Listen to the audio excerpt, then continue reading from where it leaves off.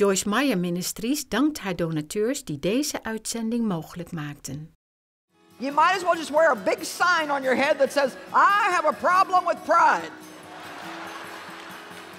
And I think it's my business to run the world and to tell everybody what they should be doing.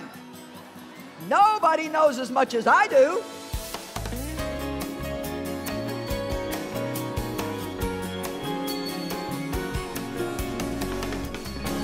I'm telling you what, I don't think there's anything that's more difficult to come by than humility. Proverbs 6:16. These 6 things the Lord hates. And the seventh one is an abomination. The 7th one is sowing discord among your brethren. Sowing discord among your brethren also comes from pride. But the very first thing on this list that God hates is a proud look. The spirit that makes one overestimate himself and underestimate others. Wow. It basically means we think we're better than other people. Many whole church denominations think they're better than other church denominations. There's nothing that's sadder to me than to hear a preacher stand up in the pulpit and put down another denomination.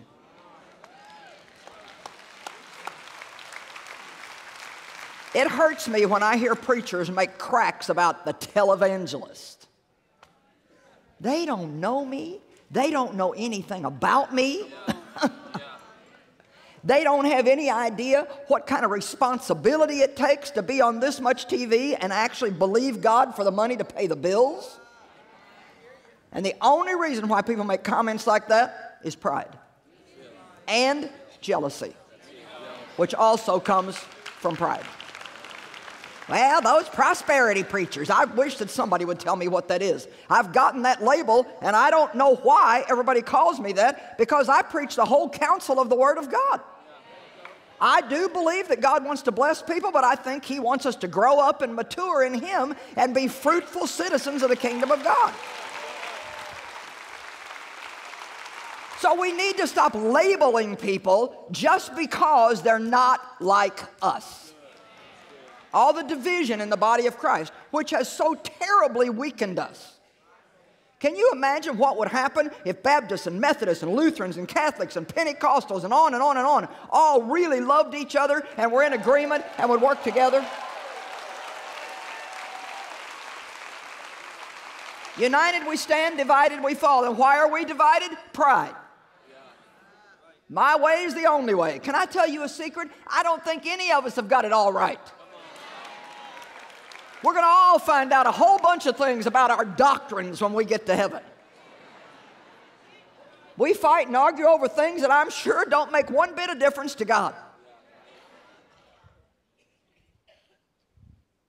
Yeah, I don't even want to get started on that at all. God hates that stuff. He hates it. You don't need to judge somebody just because they're not like you. I don't need to judge somebody because they're not like me. In case you haven't noticed, God likes variety. And we've all got our own little brand of strangeness. Hello? My goodness. Matthew chapter 11 is such a beautiful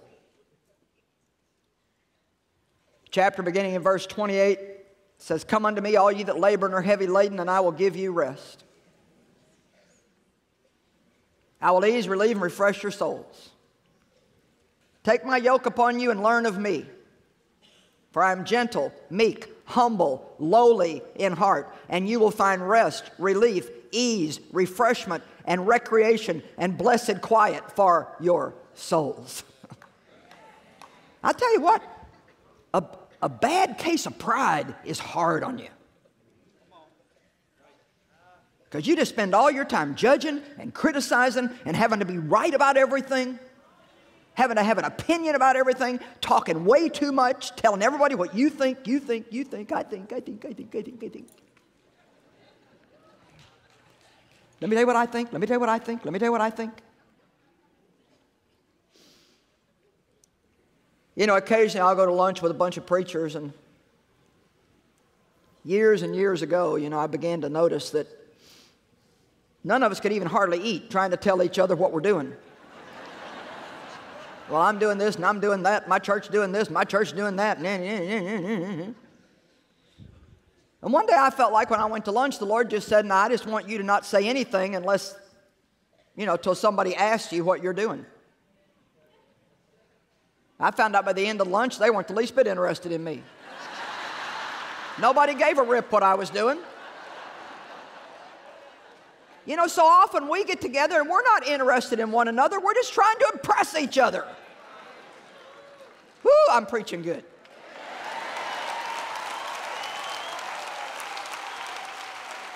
Isn't that the truth? We're just trying to impress each other. My goodness. Name dropping and telling everybody all the important people we know and all this and that and something else. Why don't you just keep some stuff to yourself?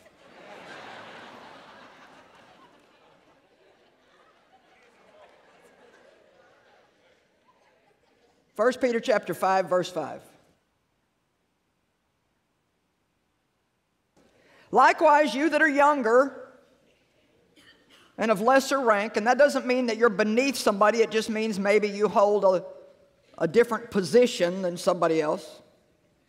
Be subject to the elders, the ministers, and the spiritual guides of the church. Everybody wants to own their own business and do their own thing. And if you get corrected in a church about something, first thing you're going to do is go find yourself another place to go. And if somebody doesn't put you in a position week one, then they're not hearing from God because you're so talented and they should be using you. Oh my gosh. Humble yourself under the mighty hand of God and let Him lift you up. Let Him exalt you. I remember when I first started teaching, and you know, God gifted me to do this, and I could just always teach. And I was good at it. I'm a gifted communicator. Well, I was teaching a home Bible study, 20, 25 people. If we had 30, that was a huge crowd. And that was all I was doing, but I could pretty much teach then just like I can now, except I didn't have any sense. If you think I say some stuff now, you should have heard me back then.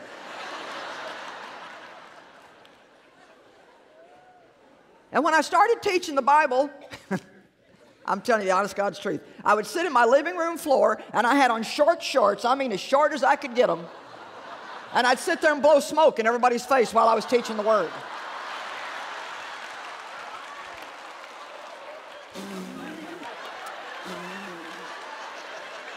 I mean, it would get so smoky in the room you couldn't even hardly see the people, but I was anointed. And people would come. Now, right now, there's some religious person just sputtering and popping and saying, well, I just don't.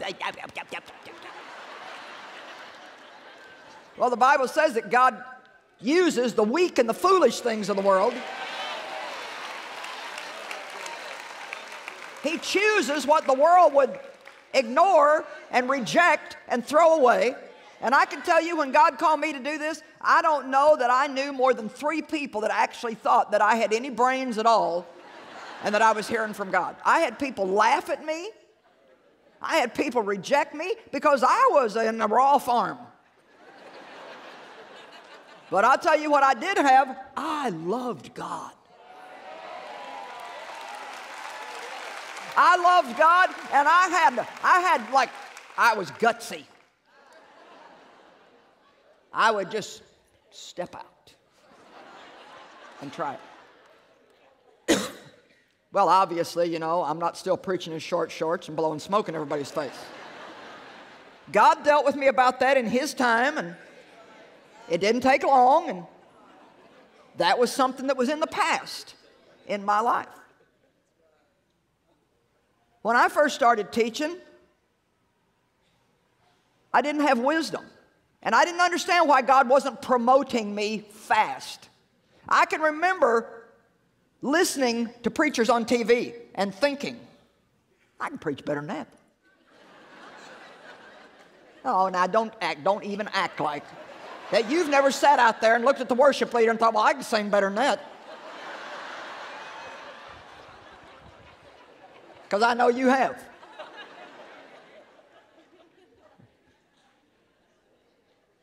I didn't know any better. See, I thought that gifting was all that mattered. It took me another few years to learn that God will give many people a gift that can take them somewhere, but they don't have enough character to keep them there once they get there. So we have a lot of charisma without character in the world today. Somebody who can stand up and impress a crowd, but behind the scenes, they're not living the very life that they tell other people to live.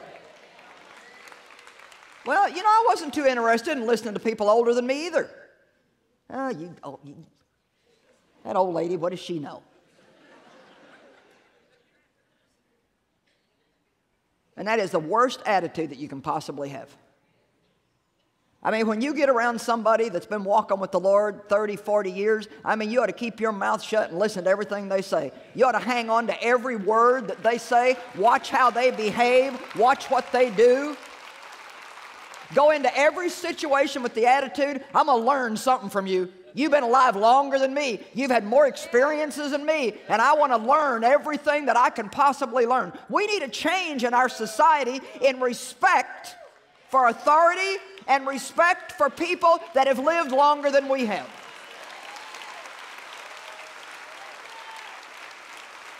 God will teach us through anybody. He'll teach you through a child. He had to speak to one prophet through a donkey because the guy was too bullheaded to get it any other way. Pride's a terrible thing. It will rob you of the ministry God has for you. It will keep God from promoting you in life. But it can be overcome through the mercy and the grace of God. So, you that are younger, be subject to the elders, the ministers, and the spiritual guides of your church. And that doesn't mean that they get to run your life. That's not what it means. It just means be respectful. Giving them due respect and yielding to their counsel, clothe, apron yourselves, all of you, with humility. This says put on humility like it's a garment. And that doesn't mean you go around all the time with your head hanging down. Oh, I'm just nothing and nobody. I'll tell you where humility and pride is seen quicker than any place, I believe, is in how you treat people.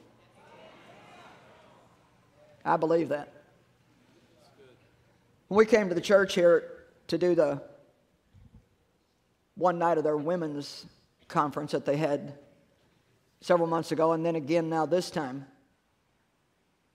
you know, Dino and his family in the church here are very giving people, and he always gives us gifts when we come. But you know something that I've noticed? He doesn't only give me and Dave a gift. He gives the people that travel with me gifts. The guy that drives the car, my secretary, her husband, a couple of other people that are with us. I love people that don't just pay attention to who they think is important. Come on now. But they make sure that they honor everybody. The Bible says give respect to all people. When we're just trying to impress people, all it is feeding pride. Don't ever be the kind of person that just plays up to who you think is important while you ignore everybody else, the little people. I remember when I was in the helps ministry in my church and I wasn't preaching or ministering yet, the pastor sent us one time, we were having a camp meeting, and he sent us to pick up a well-known musician. I mean, he was like big back then. And he wouldn't talk to us. He was so rude to us.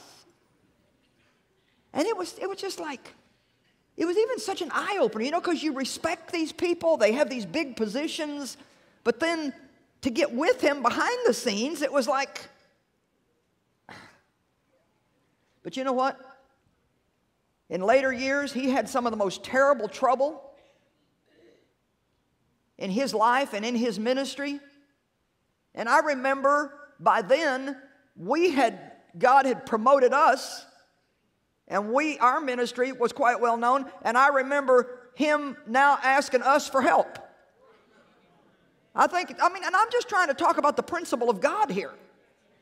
You know, here's somebody who thought he was better than we were, and actually was rude to us and mistreated us, and God has His way of balancing things out, if you know what I mean. How many of you get my meaning? That's why the Bible says, you humble yourself under the mighty hand of God, and in due time, God will put you in the right position for you, but He'll put you in a position that you can maintain with integrity and honesty. I wanted to be a big preacher when I was only teaching a home Bible study, but I didn't realize that God was doing me the greatest favor He could possibly do me by not promoting me into a more public position, because I wasn't ready. I thought I was ready, but I wasn't ready. And usually when you think you're ready, you're not ready, and when you think you're not ready, you are.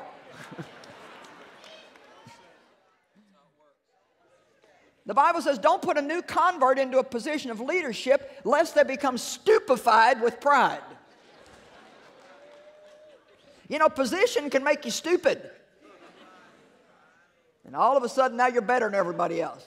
Just a little bit of success, a little bit of growth. It's amazing how it ruins so many people. There's nothing more important to me in my life than treating people right. That is number one for me. Treating people right. Showing people respect. And especially sometimes going after on purpose who we would think would be the little guy, but really is not the little guy to God. It's very important to me that I'm not a phony, that I don't preach something I'm not living, and that I treat all people well, and when I don't, then I need to humble myself and go back and apologize and make it right. Come on, you can clap louder than that.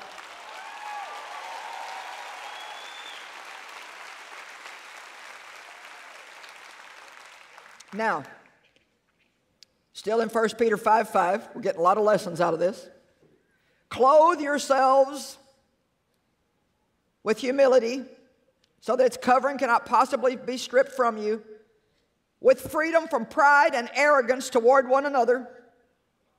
For God sets Himself against the proud. My gosh. God sets Himself against the proud, the insolent, the overbearing, the disdainful, the presumptuous, the boastful, and He opposes, frustrates, and defeats them. But He gives grace, favor, and blessing to the humble. Therefore, humble yourselves. Demote, lower yourselves in your own estimation, and all that really means is to have an attitude, I'm no better than anybody else. I'm as good as everybody else, but I'm no better than anybody else. I'm not below them, I'm not above them, I'm just in Christ. And anything I can do it because God's given me the gift to do it. And I don't need to act like it's my own and it's something I've done. I just need to be thankful and grateful for what God enables me to do. Humble yourself under the mighty hand of God, that in due time He might exalt you. Now, one of the ways that pride manifests is in us trying to do things that only God can do. We need to let God be God. You are not Holy Ghost Jr., believe it or not. Your ministry gift is not fault finder.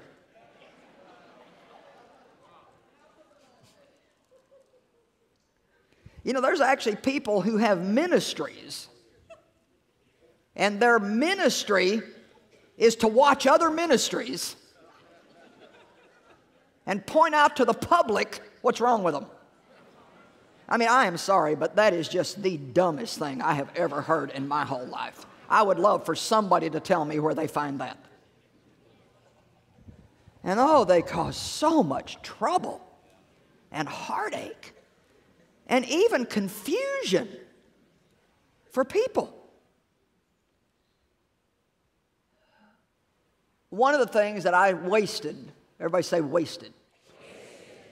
One of the things I wasted so much time on was trying to do things I couldn't do. And one of those things was trying to change myself. You can't change yourself. Only God can change you. I would go to church and I'd hear a message on the mouth and I'd go home and decide I was going to be quiet and not say anything. Well, then I'd go to the other extreme and I wouldn't say anything, and then I would get depressed. And I didn't understand why I'd feel depressed, because I was trying to do the right thing. And God said, well, you've shut your mouth, but nothing's changed inside. Yeah. Come on, that's a good message. See, I could discipline myself to say, well, I'm just not going to talk. Then I can't get in any trouble. But it's the hidden man of the heart that God's concerned about. And the reason why we can't change ourselves without God's help is because all we can do is try to control this outward behavior, but God's got to get inside and work in us to change our heart motive. And so even if I would pull one weed in my life, another one would pop up somewhere else, because I was still the same inside. God has to do the changing in us. So what we need to do is be on our knees before God saying, my God, I was convicted by that message last night, and Lord, I know that I need to change in that area. I am guilty, God. I repent. Please forgive me. And if you don't change me, God, I'm likely to stay this way forever. I quit praying all those, God, I promise you, if you'll just forgive me this one more time, God, I promise I'll never do it again. I don't even pray like that anymore. I say, God, I will definitely do it again if you don't do something. You can count on it, God. You can count on it. I'll definitely do it again if you don't help me. Oh, I struggled with myself, and struggled with myself, and struggled with myself, and struggled with myself. And now I like myself with all my kinks and everything, and just, hallelujah, I just like it. You know why I finally realized? God wasn't surprised by me. He knew what he was getting when he got me. The second big thing that I tried to do that was so ridiculous was I tried to change my husband. I know none of you do that, but because after all, you know, we're right and everybody else is wrong, and they need to line up with our idea of what they ought to be. Isn't that correct? My way or the highway. My way or no way. I mean, we'd go out to try and buy some furniture, and he didn't like what I liked. I was like, how could you possibly like that? Ooh, I had a mouth on me, man. I could cut somebody in half with a look. Like,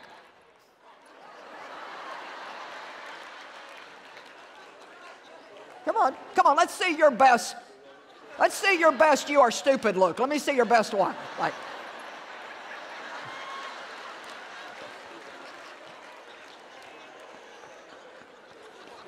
come on.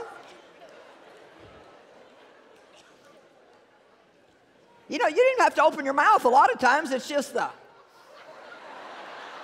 or this one.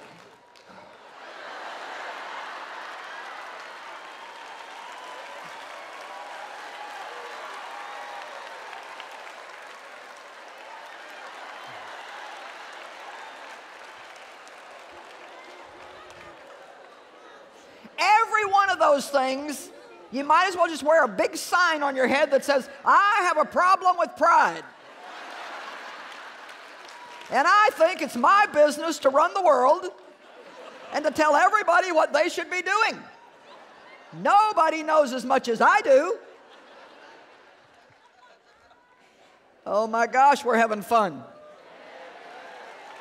Woo, hallelujah.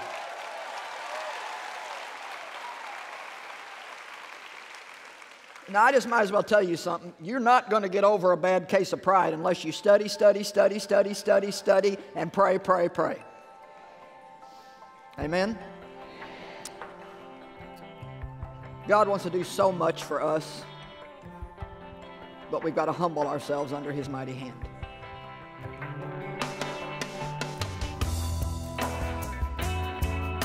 Well, of all the Christian virtues to be sought after, we should seek to be humble, meek, gentle, and lowly, because that is the nature of Jesus.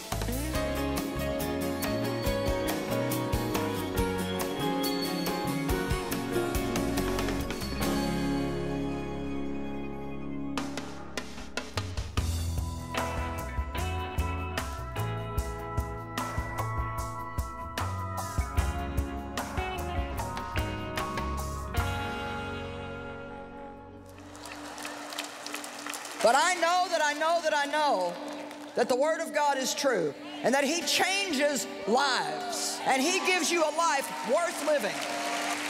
Misschien ken je Joyce Meyer van haar boeken of van haar programma Enjoying Everyday Life.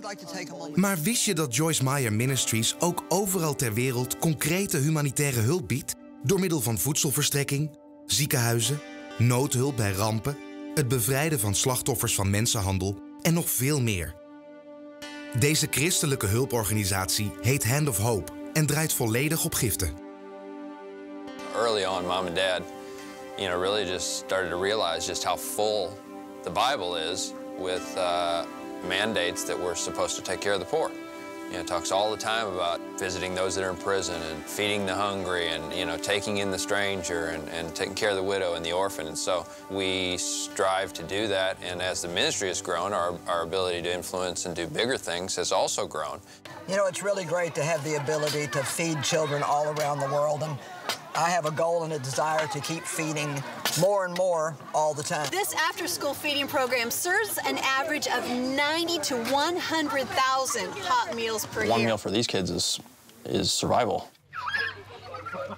Well, I'm here in Thailand at one of our children's homes. You can feed, house, and educate a child. Hope Cambodia has been absolutely amazing. We've opened 15 different orphanages, and we're so grateful to be able to build this well here in Sri Lanka. We love to get clean drinking water to people. Well, so the water they're drinking is not making their children sick, and it's not dirty, contaminated water. Definitely feel in Haiti just the absolute desperation. I'm at the Cure Hospital in Malawi, Africa. A huge line of people who are waiting to see our nurses and our doctors. Many doctors and medical people have volunteered their time. We are in Summers Point, New Jersey. Well, today we're in Joplin, Missouri. We're here in Haiti in the village, and we're about to move people into brand new houses we've built. The winds were so constant with these big gusts. It was terrifying. 150 or more were killed, thousands left homeless. How you doing there, guys? A little gift from Joyce-Meyer Ministries. Here in Zimbabwe, I was able to hand out the 2 millionth bag in a prison. That you can have a different life today. Don't know how many, lives you guys saved by coming in and showing the love that you guys show. Human trafficking, today's term for modern slavery. We've been working in different parts of the world and providing a place for women to come out of that lifestyle and be restored. There's no limit here. This is ran by God. He changes lives in Project Hope. You can change, you can get healing, you can survive. Over Jezus vertellen en mensen laten zien dat God van ze houdt. Ja, de vele noden op de wereld gaan de mens te boven. En misschien vraag je je zelfs af of je er überhaupt wel iets aan kunt doen. Maar dat kan dus wel degelijk. Hand of Hope, de christelijke hulporganisatie van Joyce Meyer Ministries, is daar het bewijs van. Alles in één keer oplossen gaat niet. Maar wij bieden mensen één voor één de helpende hand.